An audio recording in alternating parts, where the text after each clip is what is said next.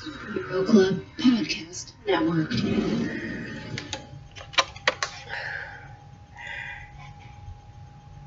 And yes, I am going to play that with every review that I do from now on.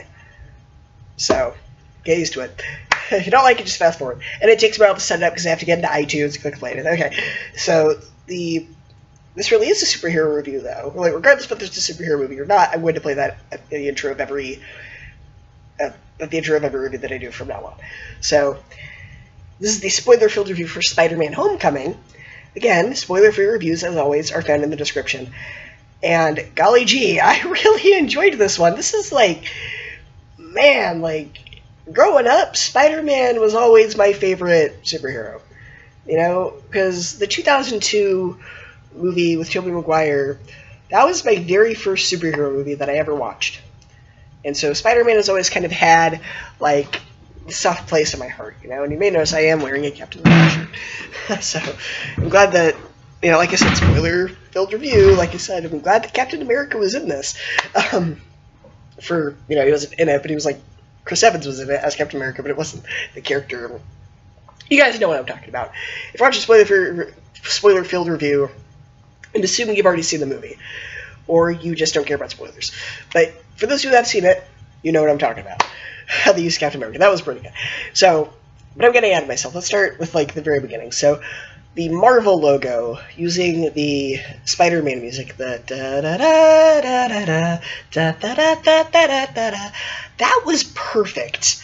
That could not have been done any more perfectly. That, by far, was, like, so good. That was absolute genius, whoever came up with that, to use that music over the Marvel logo. That was fantastic. Michael Keaton as the Vulture. Wow, he was so chilling. Like, the part where Peter is at prom with that one girl, her name was Liz, I think. Yeah, her name was Liz. Okay, so he's at the prom with Liz, and, you know, he sends her inside. It's like, I want to talk to him, right? I'm going to give him the data, right? So, and he pulls out the gun on him, and he threatens him. And that was so good. That was so chilling. Like, I was scared. I was like, oh, crap. Yeah, that was so good. Such good acting from Michael Keaton.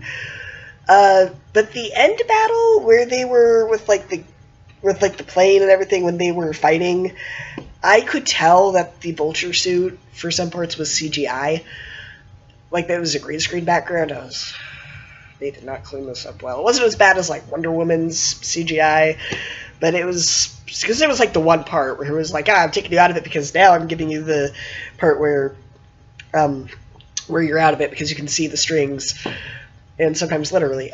Yeah, but other than that, I mean, that was, like, maybe 5 seconds of the whole movie. Yeah. So that was good.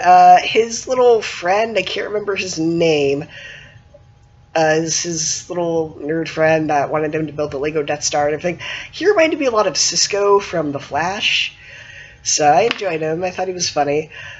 The little nods to, like, other Marvel movies with Happy, where he's cleaning up the Avengers mansion as a kid. Okay, we have Cap's prototype shield. Someone gets how do you pronounce Thor's belt, Thor's magic belt. Like, that was funny. That was hilarious, because it's just, like, little bits like that are funny. And at the end, where he pulls out the ring, he goes, what? I've been holding on to this ring since 2008. Like, because that's when Iron Man came out. So he's been holding on to it since Iron Man came out. That's really clever. Little things like that, or like, little references to like that, are funny. And I know everyone's going to say, well, if it takes place 8 years, you know, after Avengers, then that means that it takes place in, you know, like 2020, like, or 2019. Like, how is that possible?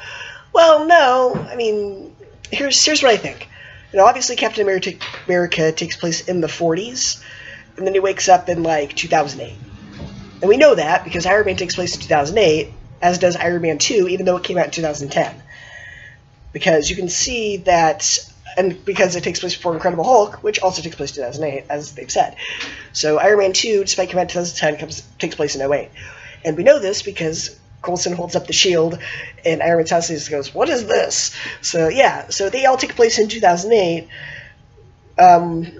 with, I think, the exception of the Avengers. They all take place in 2008 except for Avengers, I think, is like I think Avengers takes place in 2008 as well, even though it came out in 2012. So, you know, if it's 8 years, which they've also confirmed, because Tom Holland, they've confirmed, I mean, it wasn't Tom Holland, but they confirmed that the little boy in Iron Man 2 that had the mask that was, like, about to get killed by the little Justin Hammer sentry drone that Iron Man saved, and he goes, nice job, kid, and flies away. They confirmed that that was a young Peter Parker, even though it wasn't Tom Holland. But they've confirmed that that character is Peter Parker. So that's 2008, so if it's 8 years later, or, yeah, even, so it's 8 years later, that means that that would actually be 2016 from 2008, which means it actually does take place in 2016. It's just a few months after Civil War, which canonically, in canon, I guess, in canon takes place in 2016, so it's just a couple months after. So it's not, you know, 8 years later for the future, so that clears up that little thing that everyone's been complaining about. Okay, so now we get to the bad stuff. Even though there was not a whole lot of it, there is one thing I need to acknowledge. I did not like Zendaya. She was... oh, man. She put, like, zero emotion into her role. She was like a robot. Like, I'm gonna deliver these lines like the most bored, monotone voice possible. Ugh. Yeah, she was not... I'm not sure if it was because that's what the character is, and that's what the director told her to do, or if she could have been directed better, or if she's just not a very good actress. I don't know, because I've only seen her in Disney Channel stuff, and most of the people on Disney Channel aren't very good when they're on Disney Channel, but that's just because Disney Channel's writing is garbage now. But when they go on to do other stuff, they generally do pretty good. Like Zac Efron, High School Musical, that's an okay movie, but now he's in other stuff. Like, he's going to be in another movie in a few months with Hugh Jackman, and also coincidentally Zendaya, that Zac Efron's done some pretty good stuff now. Like, Selena Gomez has done some other good stuff, like Hotel Transylvania. So, that's just because the writing for Disney Channel is garbage. So I'm not sure if it's because that's what the character is supposed to be, or if she's just not a good actress. I don't know. When Greatest Showman comes out in December, I'm going to judge her acting based on that, because then once that one comes out, I'll be like, okay, so she really is a terrible actress, or, oh no, she was just terrible in this one movie, because that's what the director told us. I don't know. I'll withhold, like, any sort of, like, judgment over her acting career as a whole until that movie comes out in December. But for now, I did not like her in this movie. Just the character. Again, I'm not sure if it was the character or the actress. We'll see.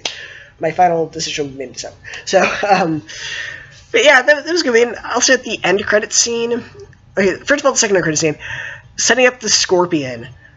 Oh, so good. So we may eventually get a Sinister Six movie like we were supposed to 4 years ago, Sony. Anyway, and at the end credits where it goes, with Captain America here with a little word on patience. Sometimes patience pays off, and sometimes you wonder why you waited so long for nothing. I love that Marvel trolled the fans like that. That was so good. I thought, okay, well, the mid-credit scene set up Sinister Six. What is the end credit scene going to set up? Is it going to set up like Infinity War? Is it going to set up like Thor 3? What's it going to set up? No, it's just a troll scene. Well done. Well done. That was perfect, because we're at the point where they're basically required at this point, because we expect them. If there's not an end credit scene like with Age of Ultron, where there's only that small mid-credit scene that ended up not being needed to be watched anyway, because they just ended up reusing that footage for Civil War, so basically there's not really anything worth watching at the credits of Age of Ultron, then we get disappointed. So, especially because somebody made a fake end credit scene before it came out that said that Spider-Man was in it, which everyone thought was real, including me, and I was disappointed to learn that it wasn't. But it was very well fan-made. No, find it on YouTube somewhere. But, yeah. So, the fact that they did that, and then everyone got mad when there wasn't an end credit scene with Age of Ultron. But then when they did this one, and it trolled people, we all laugh at the joke. We're all in on the joke. We think it's funny. Yeah, like, this was perfect. Like, I'm Team Cap, but I really enjoyed seeing Iron Man in this movie, even though I do not agree with where he stands with the Soviet Accords. Look at me, talking fictional politics. So, but like I said, if I could take myself back to, like, when I was 12 and this movie came out, I might want to move on. Like, why didn't this come out instead of Spider-Man 3? Because Spider-Man 3, we all know, was garbage. Why couldn't this have come out instead, like, back when that was coming out? This is, like, my favorite Spider-Man movie. I still like the first two Sam Raimi movies, and I did like the Andrew Garfield movies. Like, I loved David Nahuatl as the Goblin in that one, but this is the best one, because it felt the most genuine as far as Spider-Man is concerned. This was like, yeah, this is the Spider-Man that I grew up watching with, like, the cartoons and the comics. You know, he's like the wisecracking high schooler. And this is, they got the character spot on with this. I loved it. So I'd probably go see it again. I mean, I'm not going to, but when it comes out on Blu-ray, I'll buy it. So, yeah, this is my favorite Spider-Man movie in the franchise. Alright, next Tuesday, I'm going to go see, was it War for the Planet of the Apes and Wish Upon. So check back on Tuesday for those reviews, or Wednesday at latest. This is a double feature, so I'm not sure how late I'm going to get home. So Wednesday at the latest for those reviews. No promises, maybe later, but at least Wednesday. I don't know, just check back around just next Tuesday and a couple days later. I'm not going to make any promises about when those videos are going to be uploaded. Things happen. Internet could crash, computer could not work, movie could get sold out, I don't know. But as of now, that is the plan.